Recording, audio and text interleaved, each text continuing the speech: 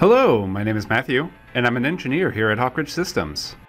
Artec Scanner's latest release is the Ray II, an upgraded version of the original LiDAR scanner with several new features and ways to capture large objects. Sporting new cameras, on-screen displays, and a faster speed, you'll be able to capture millions of points across several meters of distance in minutes, which can be processed inside of Artec Studio. In today's video, we'll go over setting up the Ray II and starting your first scan. The Ray II will come with a Pelican case, with the top side either indicated by an arrow attachment or a picture showing how to store the ray in the rain. Inside will contain the Ray II, 2 USB sticks to store data, a few rechargeable batteries, an adapter for tripods, and a battery charger with cords.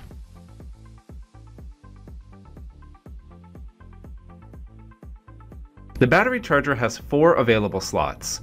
Simply slide the batteries into place and wait for the green light to indicate it's connected and the charge status. To set up the Ray II, there are 3 steps: placing it on the adapter, inserting the batteries, and then the USB stick. To place the Ray II on the adapter, set it on a simple surface and detach the latch on the bottom of the ray. This allows you to place the scanner on the adapter and lock it into place by reusing the latch. The batteries are installed 2 at a time where the large flap door is. The inserts match the shape of the battery, so simply slide them into place. You can remove the batteries using the red buttons to detach them for removal. There is also a spot on the ray's base where you can connect a power cord to and hook it up to a wall.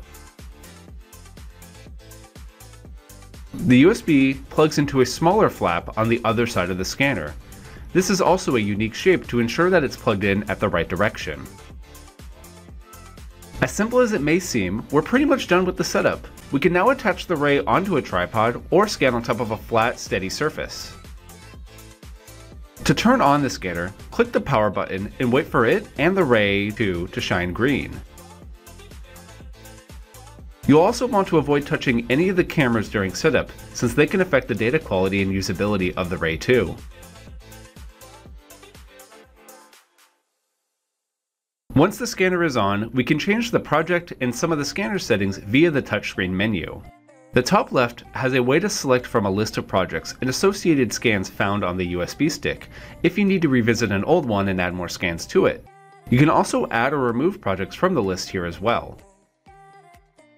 On the main screen, there are 4 buttons under the play button, which is related to how the scan will be made. We can adjust the point density if we need more detail within a scan. We can add color photos to the scan, which will make alignment easier within Artec Studio. We can also create a dual scan, which will scan the area twice and remove differences between the datasets, so that way it can help filter out movements and other noise data that might have been captured. Finally, there is a new VIS positioning, which will attempt to auto-align the scans together if the previous position is visible on the next scans. I highly recommend keeping this setting enabled, as it will help with the alignment process inside of Artec Studio. The top right button of the touchscreen will open a detailed options menu where we can adjust the scan settings or see more information about the scanner. New with the Ray II, and seen within these settings, is the ability to run a GPS, compass, and altimeter configuration. GPS and altimeter does require a process to be run outside for an initial positioning, and once done it can provide additional alignment help when importing in larger sets of data for processing. Both the GPS and VIS settings are helpful for people who want to capture larger data sets or floor plans made from several scans.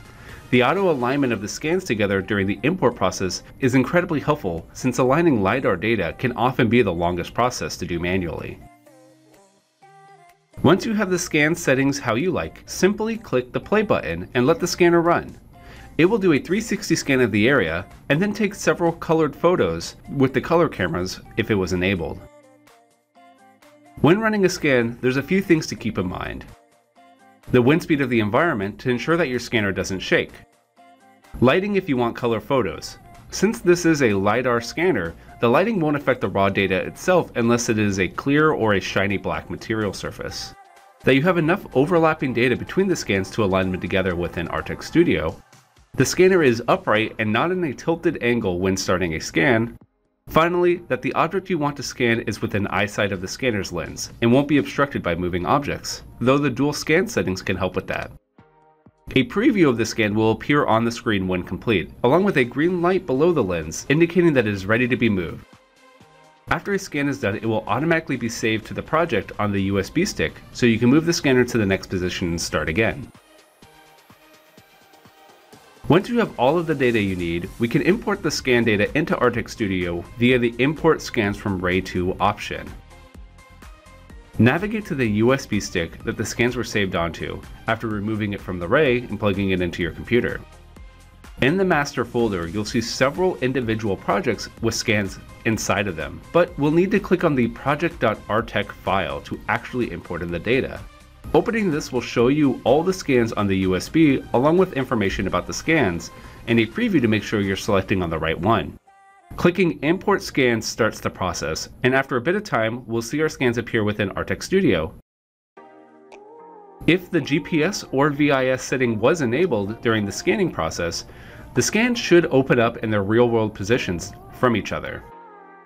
Any color captured is also applied to the point clouds for a preview as well.